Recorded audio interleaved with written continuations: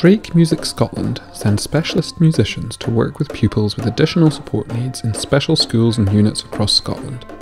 Each year in Edinburgh, 9 schools receive long-term projects. The aim of each of these projects is to enable pupils to play, learn, compose and perform music. This is achieved by making music more accessible with the use of Figurenotes and technologies, and the regular weekly sessions encourage progression amongst the participants.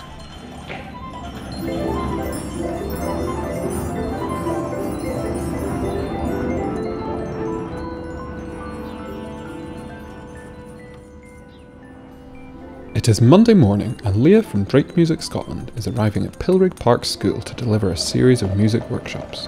During her time at Pilrig Park School, Leah is working with 3 different classes. Over the course of the first few sessions, Leah gets to know the pupils. Are you ready? You can do action then run off. Okay, let's go. Ready? Action. Hey. I know it's who's. This is John. Hey. And hey. Good morning, Vicky. Good morning, Sebastian. Good morning, Tony. How are you today? Good. I have a bass class, so often it's difficult to transition to other classes or to go to other sessions. But the music seems to be, as soon as I say music, they are quite happy to go, which is really good feeling for me.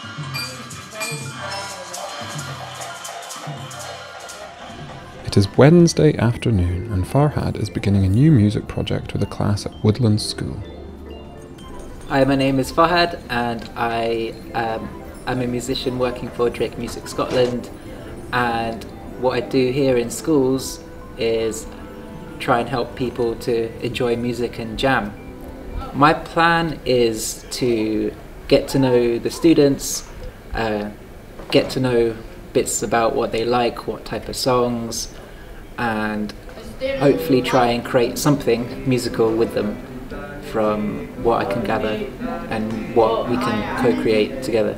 How are you today, Daniel? Can you say good afternoon to Farhad? Hi! We are doing this workshop with General Law, which are the first year students, and the age is from 12 to 13.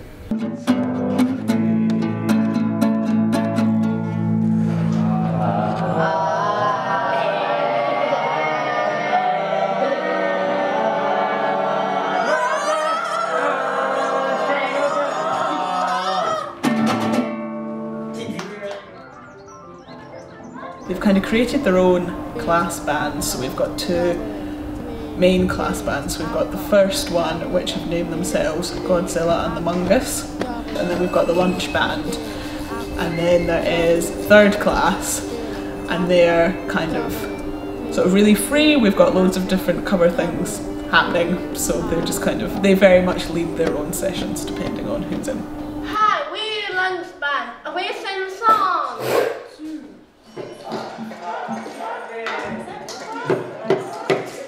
What we've done, well what I've done over the weeks is we've had a shot, so we had like a couple of weeks so we've done rhythms, so we've done loads of drums and everyone got a drum. Then we've done other weeks where everyone got an iPad, we've done other weeks where everyone got tunes. So we've kind of tried, sort of let them have a shot of everything, like a really good go, and then they've decided what they like best. So that's then their instrument for their band. Hi! My name is Daisy, I'm a pianist. I play iPad microphone. My name is Farhad and I play iPad and music. During this project, Leah is using the Thumbjam musical instrument app for iPad. In the Thumbjam app, the player can change the instrument sound, the key, and configure the number of musical notes available to play.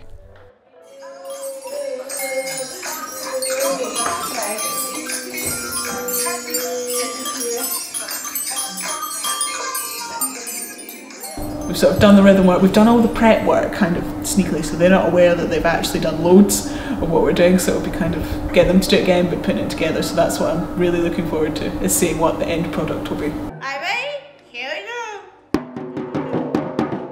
Over the weeks, Leah works with the pupils to record and then layer different instruments on top of each other as they start to make their own compositions. This is balanced out with songs and games to help make the environment feel familiar and comfortable.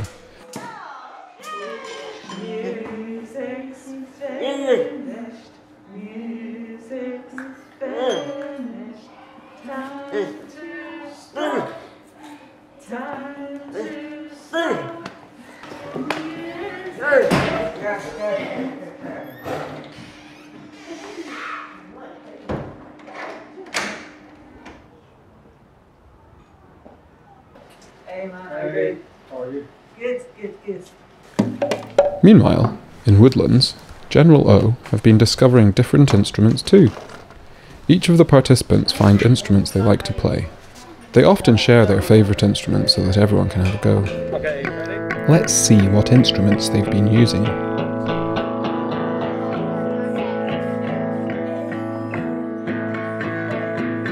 I like where this is going. Yoink, yoink.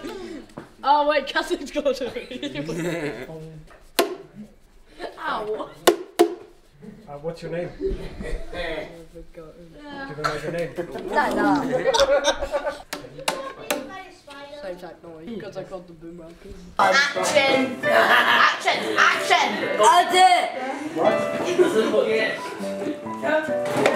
So when they are playing the instruments, they are interacting to each other, they are taking turns to listen to each other, and they are also interacting and coming out of the shell. During the sessions, the group practice lots of musical techniques, like listening to each other, clapping rhythms, and call and response.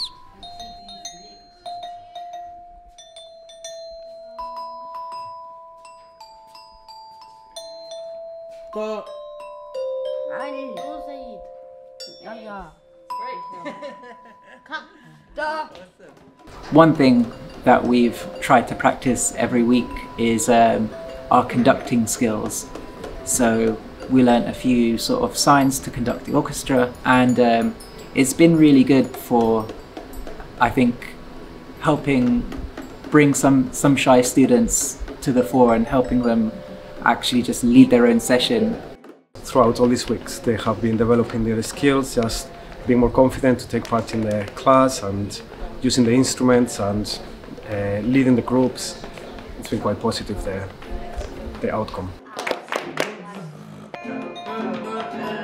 Try a lot of kind of improvising around with Figurenotes colours, bits of colouring in shapes and seeing what that kind of sounds like. Toast, balls. Yeah, and meatballs. Macaroni, chicken. Which one was your favourite rhythm? Was it spaghetti? Yes. Or macaroni? We then ended up colouring in our Figurenotes rhythms, and it's these that eventually turned into this, which is the Figurenotes score for their own song. Figurenotes is a form of musical notation where each musical note is represented by a coloured symbol. The colours repeat. For example, all the C's are red and all the F's are blue. But the shape changes depending on the octave, so a high C is a different shape to a low sounding C. You then match that symbol to a sticker on your instrument. The matching element means this way of playing is instantly accessible.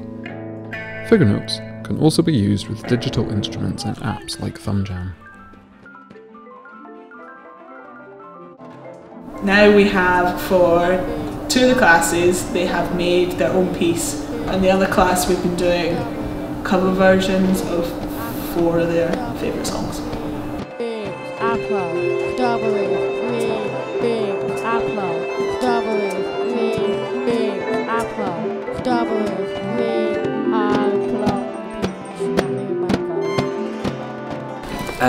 we had 2 students, one of their favourite cartoons was Coco Melon, and the other student made his own song called Bossy Boots. Bossy, bossy, bossy, bossy, bossy, bossy boots. And that's a big part of it's the bridge of our song. Right, Coco Melon, bossy boots. Yes.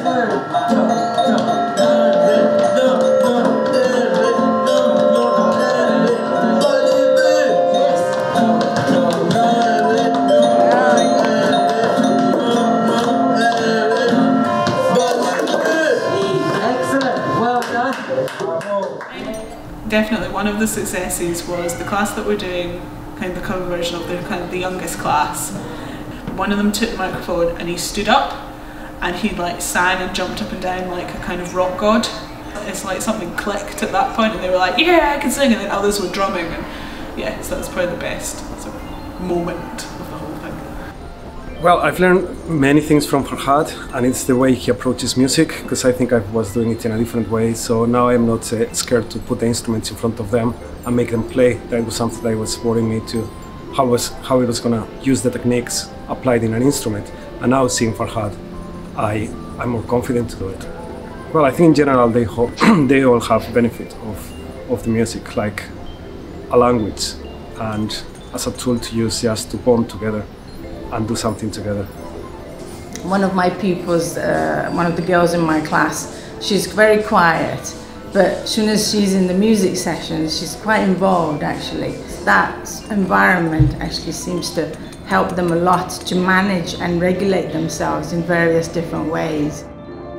We really try and adapt our sort of teaching style and session style of music to the participants. It's completely tailored for them, and I think to experience music as a group is beneficial to anyone and everyone. As Leah and Farhad's time in the schools draws to a close, it is clear that everyone is really proud of the music they have made, and they have all really enjoyed their time together. Goodbye, everybody. Okay.